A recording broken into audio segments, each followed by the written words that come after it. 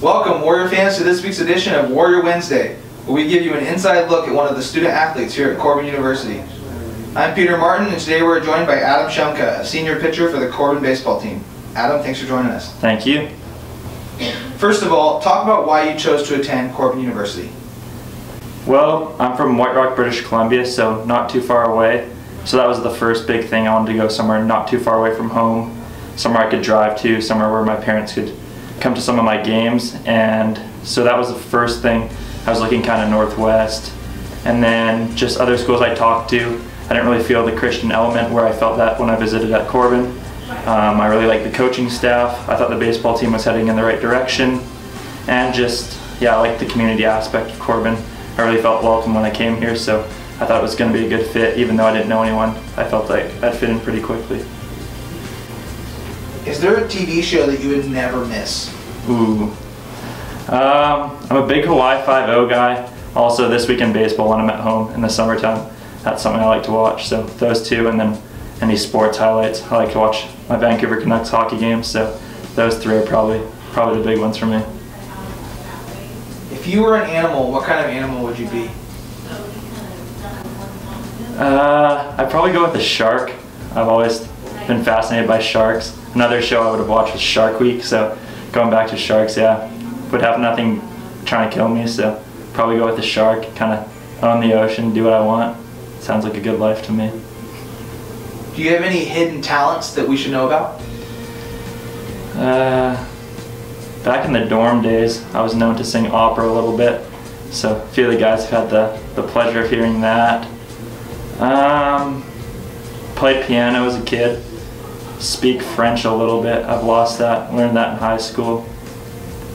Other than that, I'm pretty open book. If I have a talent, I like to show it. Don't have too many of those, so gotta use them when I can. Can you give us a sample of the opera right now? I don't want to wreck the camera. You gotta catch me on a different moment. On this year's baseball team, who's the team clown?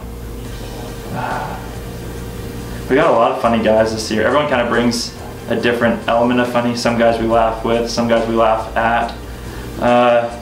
Pretty much anything Hayden Calvert says is funny, just with his accent. And he brings a light mood. Some of the freshmen are pretty funny this year. Kind of no filter yet, just kind of say what they think. So we get a good laugh out of Drex every once in a while during team meetings. Berger and Penrod are both pretty funny together. So we got some good funny guys on the team this year. If there was a movie produced about your life, who would play as you? Ooh. Well, I would say like Samuel L. Jackson, because he's in every movie, but that doesn't really fit on the appearance end.